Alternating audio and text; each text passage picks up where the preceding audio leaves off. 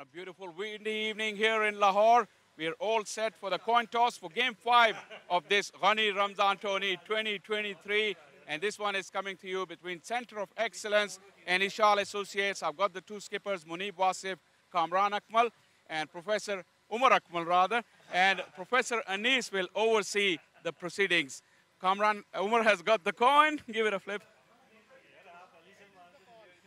Heads is the call. Umar आप toss जीत गए हैं क्या डिसाइड किया आपने बिस्मिल्लाहिर्रहमानिर्रहीम पहले तो दो दफ़ा आपने नाम कामी भाई का लिया मेरा नाम उमर है आप माशाल्लाह कमेंट्री भी आपको भी पता है बिस्मिल्लाहिर्रहमानिर्रहीम हम पहले बैटिंग करेंगे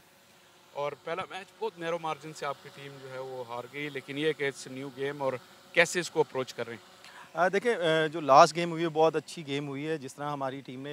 एफर्ट की है सब लड़कों ने मैं फुली क्रेडिट उनको देता हूँ और इंशाल्लाह ताला वही एफर्ट इस मैच में भी नज़र आएगी और इंशाल्लाह ताला रिजल्ट बहुत अच्छे आएंगे और कोई चेंजेस टीम में आपकी जी दो चेंजेस हैं स्वे मकसूद आए हैं और अनवर अली आए हैं हमारी टीम में चलें all the best have a great game Umar Akmal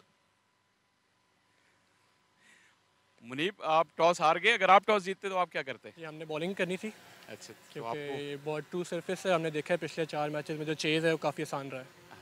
और जो कंडीशंस हैं आज हल्का सा क्लाउड कवर भी रहा है कुछ लगता है कि आपको ड्यू का कोई इम्पैक्ट होगा आज के मैच में क्लाउड कवर है मेरा नहीं ख्याल कि ड्यू का कोई फैक्टर इतना प्ले करेगा इस मैच में और आपकी टीम में कोई हाउस होल्ड नेम्स हैं बताइए ज़रा हमारे नाजरीन के लिए हमारे 2 इंटरनेशनल प्लेयर्स खेल रहे हैं एक एहसान अली और सुहेल तनवीर चलें have a good game Munib and best of luck thank you